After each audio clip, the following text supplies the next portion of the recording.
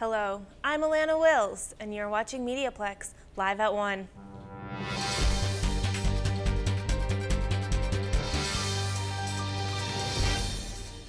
Yesterday, Belgium experienced a terror attack. Mike Hugel shares his comments. Usually this segment on MediaPlex News Now is saved for a minute about a topic pertaining to the world of health, sports, or pop culture, but I'm going to change it up a bit. Let's talk about reality.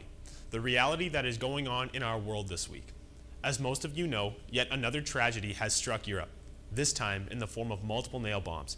And as it turns my stomach to say this, the death toll has risen into the 30s, with hundreds of others injured and fortunate to have survived this terror attack, which ISIS was quick to claim. It's truly disturbing to think about. And at times like these, when many people take to social media to hashtag pray for something, I started to think, how much longer can we pray until it's the same prayer over and over again? By definition, we are praying ourselves insane. While on the topic of social media, I have to talk about what I hate the most. It's not the hate being spread by radical groups like ISIS, but from the Western world who think these despicable acts carried out by jihadi extremists are an accurate interpretation of the Muslim faith. Stop Islam was trending on Twitter, a cowardly thing to type and a form of hypocritism for many people who turn to religion for answers.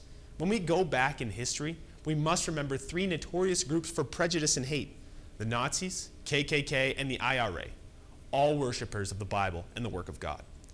By bringing this point up, I'm not trying to exploit a religion's history, but I hope many who are uneducated on the topic will reflect and see that the work of extremists certainly don't reflect the teachings of peace. And my time is up.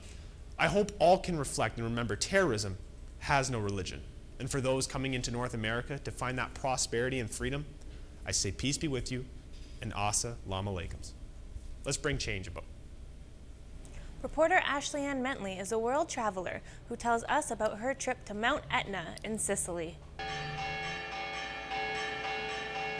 Sicily, in Italy, is an area often known for pizza, cannolis, and the mafia.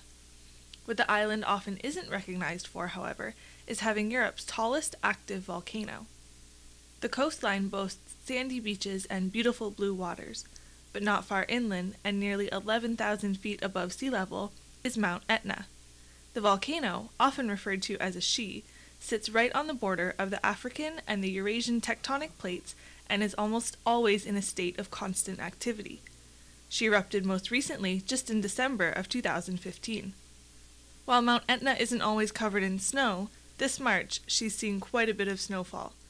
The black lava stone can still be seen though, because it hasn't cooled yet. It's still warm enough to melt the snow and warm the hands of people who choose to travel up that high. That's because the stone takes up to 20 years to fully cool. In 2013, Mount Etna was added to the UNESCO World Heritage List for being of natural importance.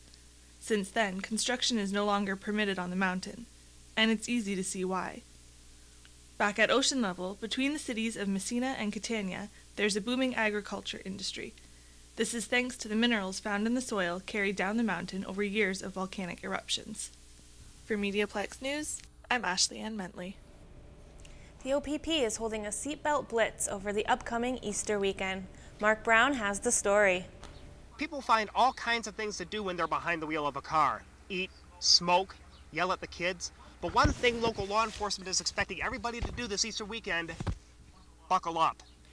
With a 4-day weekend upon us, the Ontario Provincial Police will conduct a seatbelt blitz to ensure compliance with Ontario seatbelt law. The OPP is practicing zero tolerance as people hit the highways. And zero tolerance means that police can stop you just for not wearing a seatbelt. So make sure you buckle up. For MediaPlex News, I'm Mark Brown. And now let's take a look at our weather. Today we can expect it to be cloudy and rainy with a high of 7. Overnight is looking like light rain with a high of 4. Tomorrow is going to be bringing us more rain with a high of 12. Are you interested to find out what we do here at the MediaPlex? Then join us for our open house on Saturday, April 2nd from 10 a.m. to 1 p.m. Here you can meet students and faculty, tour our campuses, confirm your registration, and win prizes. We hope to see you there. Thanks for tuning in. I'm Alana Wills, and you've been watching MediaPlex live at 1.